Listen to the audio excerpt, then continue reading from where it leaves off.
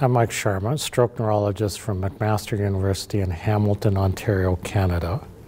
I presented the stroke results from the COMPASS Rivaroxaban trial here at the AHA stroke meeting on January 25th, 2018.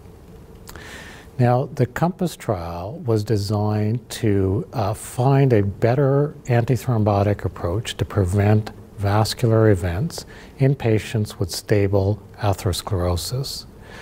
These patients have rates of vascular event approaching 5 to 10% per year in spite of modern preventive medications. Aspirin reduces these rates, but does so modestly, perhaps 19 or 20% per year as a relative risk reduction.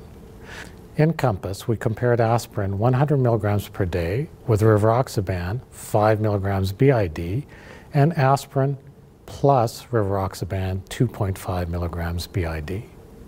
The Rivaroxaban alone arm did not prove to be effective. The aspirin plus Rivaroxaban alone arm, however, was very effective.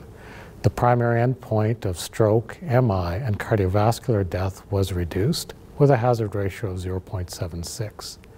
Most interestingly for us, patients in COMPASS who'd previously had a stroke, that is to say the secondary prevention population, had on aspirin a stroke rate of 3.4% per year, and this was reduced to 0.7% per year on the combination of Rivaroxaban and aspirin.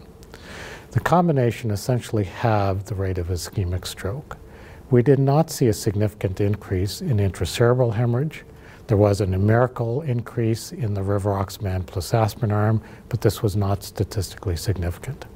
Hemorrhagic transformation, if anything, was reduced on the combination compared to aspirin. Mortality did not differ.